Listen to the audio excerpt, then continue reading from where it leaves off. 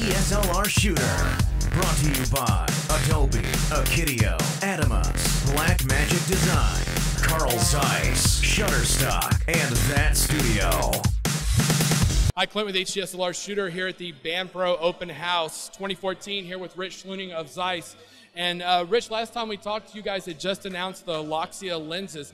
Now Sony's announced another A7 in their series, the A7 II. Talk a little bit about the Loxia and what that actually entailed. Yeah, so it's really exciting. We have a very good relationship with Sony. So there's a nice, corporate communication. We're kind of aware of what they're doing a little bit ahead of time. So when it comes to developing lenses, we try to be a little bit ahead of the curve so that we have lenses to match the cameras as they come out. And we're also really excited about the E-mount in particular and what Sony's doing with sensors. So we have E-mount with APS-C sensors, E-mount with full-frame sensors, and the range of products that Sony's building around that mount system right now deserves a dedicated lens system. So you see Zeiss-branded lenses sold by Sony, some zooms and primes, 16 to 35, the 24 to 70, there's a 35 and a 55. Those are really highly regarded autofocus lenses, but we wanted something to address the motion or the video side of using these cameras. The new FS7, particularly the A7S, and now the A7 II model with the image stabilization on the sensor. We always realized that with a mirrorless camera, you can mount lots of stuff to that camera. Physically, it's easy. Taking a lens that has a longer flange focal distance to one of these mirrorless cameras is a piece of cake. Mechanical mounting is one thing, but whether or not that lens is a good optical match to the sensor is a whole other issue. Now we know that our ZM lenses, our M mount for Leica rangefinder, is a good match to that camera system because they're small, lightweight lenses. But those lenses were designed for film cameras. And in particular, the wides, the Biogon design, 35 millimeter and wider, has a very steep ray angle out of the rear of the lens, which isn't really well suited for shooting on a digital sensor. So when you take an M mount, a 35, the 25-28, the 21s, 18s, and 15s, there's a lot of lenses we have in the wide angle range, and you mount that to like a full frame Sony. Yes, the lens covers the image circle, not an issue, but optically it's not a good match in terms of color shading in the corners. You'll see a shift towards magenta, and the corners get dark, but you also see this smearing effect because you're not exposing the pixels perpendicular, you're exposing them on an angle. So you get this, it's almost like someone is taking the image and softened it at the edges, and there's no way to correct for it. So yeah, I can mount an M-mount lens to the camera, and it's small, it's light, it's a good match from that standpoint, but the results are terrible. Optical results are terrible. So what we wanted to do is to kind of take that small, lightweight design and purpose build it for the A7 platform. In particular, this sensor, and also for the low-pass filter that sits in front of that sensor, because it's a pretty thick, glass plate that has optical characteristics, and our designers have to take that into account when they design a lens. So what we did is we took our 35 f2 and our 50 f2, and we've basically built them for that camera and sensor. So what we have here is a very small, lightweight, all-metal construction. It has a nice heft to it.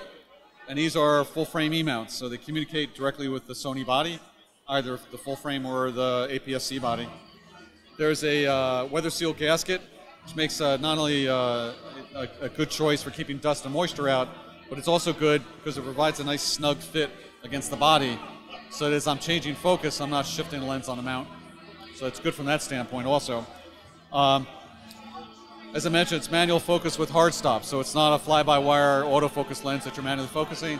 It means you've got good focus control, and you know where your infinity and hard and close focus is because you have a hard stop on both ends. The aperture, which is a first for an E-mount, is that the aperture is on a lens, not electronically through the body. So I've got an aperture that has 1/3 stop clicks, or I've got a recessed screw mount back here. Basically turn it, I've got a continuous iris. I know for me, the micro four thirds lenses that are out there that I've used that are using electronics for the aperture, it's painful to deal with. It seemed to me kind of an unusual move to make it manual because you just don't see it anymore. Even though a manual way is such a pleasure to shoot with, Was that a tough decision for you guys to come to? No, because the target customer for this, we have two. So you think of a rangefinder shooter who wants to use a mirrorless camera and wants a digital equivalent or a digital alternative to a high-end, expensive digital rangefinder camera. The thing is that these autofocus lenses for those cameras make it very difficult to do street shooting because there's no focus scales, there's no focus marks on the barrel. So presetting focus, doing zone focusing, and going out and doing traditional street shooting where everything's preset. I'm stopped down, I know what my depth of field is because I have marks on the lens, so I know what range I'm shooting in, and basically go out and react and respond to what's happening in front of you without having to pick the camera up and fiddle with the focus. So from that standpoint, the lens was designed for traditional street photographers. So having a manual focus, manual aperture was a no-brainer for that application. And then we also, when we saw the development of E-mount for video applications, we knew that having manual focus control, of course, is a big boon. Having hard stops, again, that's a natural. But also having the ability to pull iris as you're filming and not have to do it through the camera was just another logical progression. And for us, the key thing here was to be able to declick it right on the lens to give you that continuous iris when you want to. And that's something the user can do with a declick tool, small screwdriver on the back of the lens, half turn, and you're good to go. So we started shipping the 50F2 since we last spoke, the next video show. And the 35F2 is starting to ship this week. In fact, I think today, as a matter of fact. Since we spoke, the reaction to the lenses, the reviews that have appeared online, have gone kind of hand in hand with the increased visibility that Sony's getting with the A7S and now the A7 II. So, we're kind of in that early stage of the camera, I think, getting traction in the marketplace. I think with the A7S shipping, the new 4K recorder, the Shogun, I think it's really going to transform that camera into a nice small 4K alternative. We wanted to make sure that we had a lens solution that made sense for the guys that are shooting run and gun. Again, small, lightweight, affordable type of glass. So in addition to being able to take our ZE series with the Metabones adapter and mounting it to the camera, we now envision a small family of small, lightweight lenses, purpose-built for the camera. But even though it's manual, it still talks to the camera, and there's metadata about exposure settings and things like that going to the camera, right? Yeah, exactly. Yeah, we do fully communicate with the Sony body. So, the only thing you don't have, because you have an aperture on the lens, you don't have shutter priority, right? Because you don't have the ability to set the camera doesn't have the ability to set the aperture. All right, so you're shooting, you're going to shoot aperture priority, you're going to shoot manual, basically. But for the pro, you want that, though. Yeah, exactly. You don't want, since image quality is often aperture dependent, maybe with the exception of the Otis lens series, most lenses benefit from stopping down. You don't want the camera deciding what your image quality is like, or your depth of field. So you want to set the aperture, and then control, set your shutter speed based on your lighting conditions, or set the ISO to balance it out. So yeah, you want to definitely take control of your aperture, without a doubt. So they're shipping now, and new ones coming. What's the next lens in the series? So we're looking next year. We're going to do wides and we'll do long. So there'll be a small family of lenses. Timing, we're not announcing yet. I would say, when we talk this time next year, we'll probably have something else to talk about.